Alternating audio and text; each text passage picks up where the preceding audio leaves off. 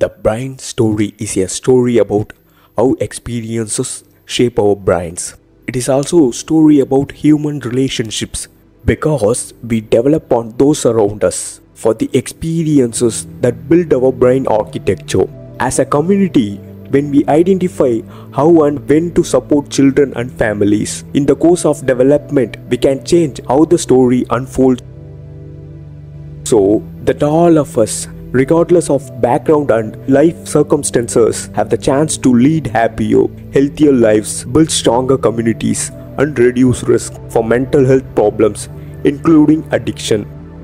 Brain development is a process that begins shortly after conception and continues into our mind 20 seconds. The brain is formed for an embryonic structure called the neural tube in a process called neurulation. Over the course of the next few months, these embryonic brain cells proliferate, differentiate into specific cell types, and migrate to take up appropriate positions within the growing structure of the brain. Once there, these cells begin to form the connection that will make up the brain's neural circuits. The first few years of life are a period of intense activity in the developing brain. Connections are rapidly being formed among brain cells that allow them to exchange information and from circuits. These circuits form the architecture of brain and are what allow us to interpret information from our environment and interact with the world around us.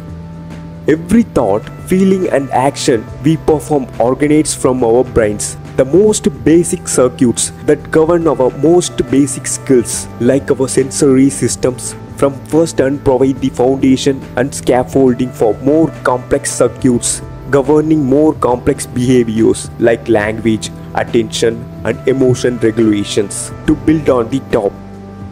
The circuits governing all of our skills are built sequentially, with simpler skills providing the support for more complex behavior over time. In fact, our most complex skill set, called executive function, doesn't finish developing until we are in our mind 20s.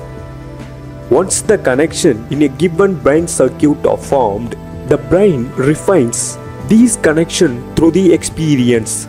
The connection that get used the most become very strong and resistant to change, and those that get used the least get weaker and are eventually lost. This is a normal development process called pruning, and it allows the brain to create more efficient circuits over time. What's important to remember is that the experience we have in childhood will have an impact on how our brain's circuit get used.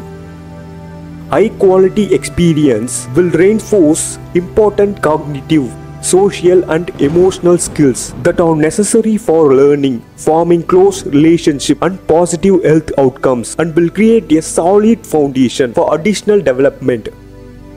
Children who do not have these same opportunities or who are exposed to negative experiences like maltreatment or witnessing domestic violence often have poorer outcomes in comparison. This is where the quality of the brain's architecture can have a profound influence on our outcome throughout life. Positive interactions, called servant-written interaction by scientists, involve back and forth play between children and caregivers. These experiences build strong brain architecture, create a solid foundation for learning, behavior, and health. We know that healthy relationships between children and caregivers are important for building strong brains. Starting with newborns, a responsive child caregiver bond builds a strong foundation for development through servant-written interactions. Servant-written works like a game of tennis or volleyball between child and caregivers. The child serves by reaching out for interaction with eye contact, facial expressions, gesture, babbling, or touch. A responsive caregiver will return the serve by speaking back, playing peekaboo, or sharing a toy or laugh. These back and forth exchanges are building blocks of children's eye-brain development. They help children learn how to control their emotions, cope with stress, and learn skills that will serve as a foundation for later development. A caregiver who is sensitive and responsive to a young child's signals provides an environment rich in service and return experience. What happens when a child serves and no one steps up to return the ball over time? Failing to respond when a child reaches out will weaken brain architecture and impair the development of skills and abilities, behavior, and health. Research shows that an effective way to prevent these kind of neglect is to provide more support to familiar and communities. Learn more about overcoming neglect by reading about toxic stress. Most of us spend a growing portion of your day looking at screens, be they computer monitors, televisions, laptops, or smartphones. These devices also attractive to children as they offer entertainment and, in some cases, a degree of interaction. However, devices also have a potential to interfere with serve-and-return interactions. A caregiver who is interacting with a smartphone may miss a child's cues or serves. Over time, these missed opportunities for child-adult interactions can add up and have a negative impact on brain development. Similarly, children who spend time on devices may serve less frequently, which also limit the number of child-adult interactions they experience during crucial periods of development. Technology is here to stay, so it's important to consider its use within the broader context of daily experience that are important for healthy brain development. Children need adequate sleep, opportunities to play with cognizance and peers, time for family meals and activities, time for homework if they are school, and most importantly, time for a lot of rich serve and return interaction throughout their day.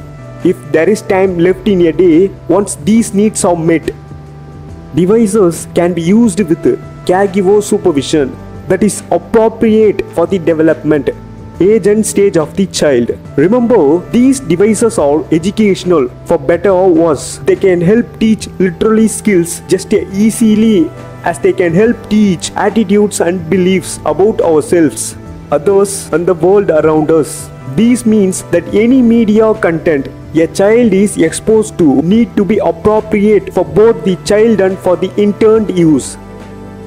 How can it be that something as intangible as experience can cause biological changes to the brain?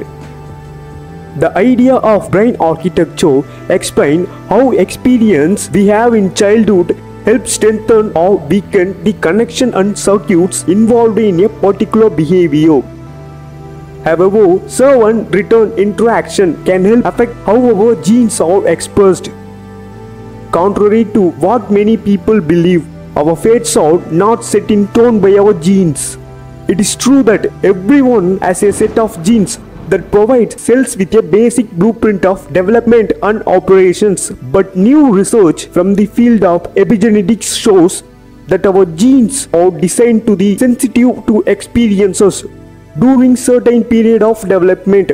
Our earliest experiences can actually stimulate structure changes to the area surrounding each gene, influencing whether the gene is expressed. For example, it has been known for some time that the quality of infant-caregiver relationship has an impact on emotional regulation, sensitivity to stress in children. Positive, neutral relationships help children learn how to control their emotions and cope with positive and tolerable stress. Toxic stress results in anxiety and a great sensitivity to stress in children, and this heightened sensitivity endures in adulthood long after toxic stress has acquired. More recent research has revealed the mechanism behind these phenomena. The infant-caregiver relationship alters the experience of genes responsible for regulation emotions and stress through an epigenetic change. In this way, yearly experience can be biologically embedded in our brains and bodies and produce long-lasting changes in our behavior.